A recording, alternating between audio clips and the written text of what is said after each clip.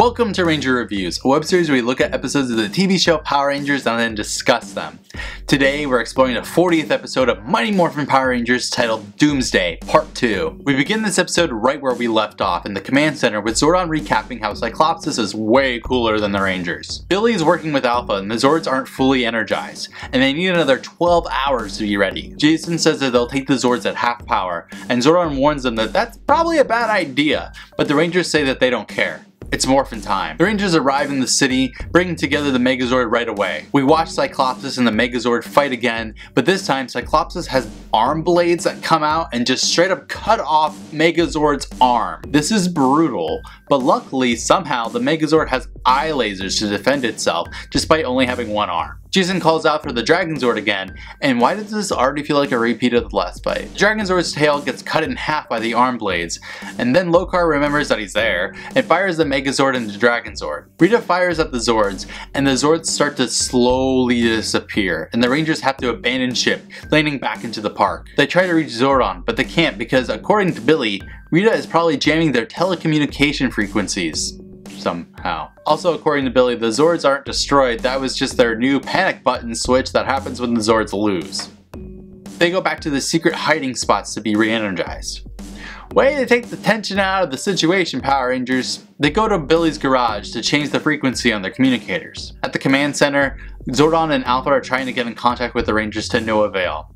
The teens show up at Billy's garage and he starts to redo the communicators, but Kim brings up a good point that even if Billy fixes the communicators, then what? Jason says hopefully Zordon has already come up with a plan.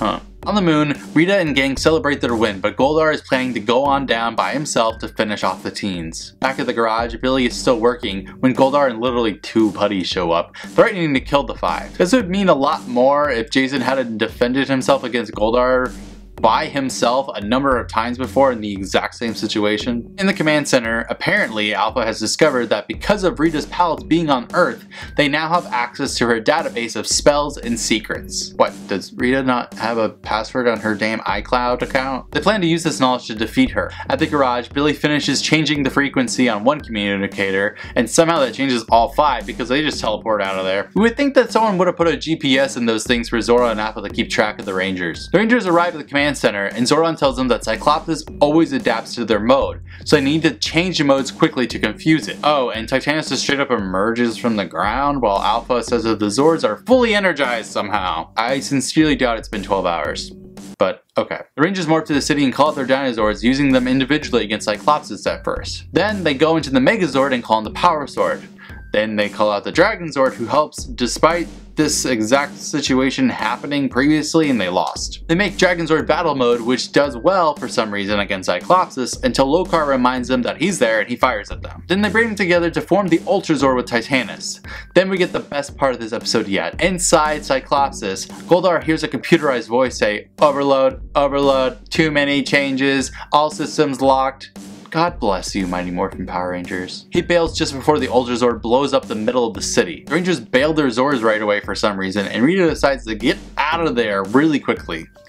Where the hell is Lokar? Doesn't matter though, because the people of Angel Grove are free and back in the park where the Power Rangers show up, giving high fives to everyone. A couple kids talk about which Ranger is the coolest, but then Tommy shows up, letting them know that all the Power Rangers are totally awesome. The Power Rangers walk onto the stage with the mayor of Angel Grove, and this is something I've neglected to mention. There's just like a huge poster of them behind them with the power blaster pointed at the camera. What? In the command center, the teens are talking with Zordon about how they've dealt Rita a serious blow.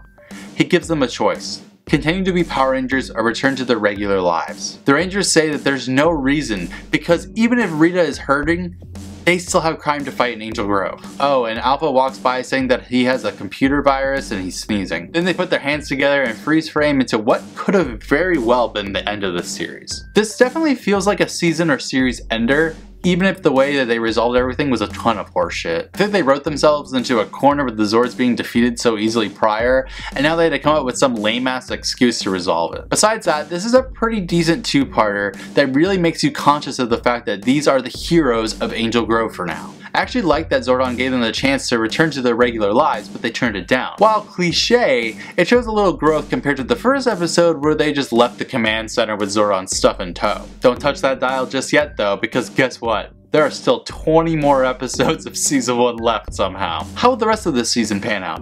Find out next time, but until then, may the power protect you.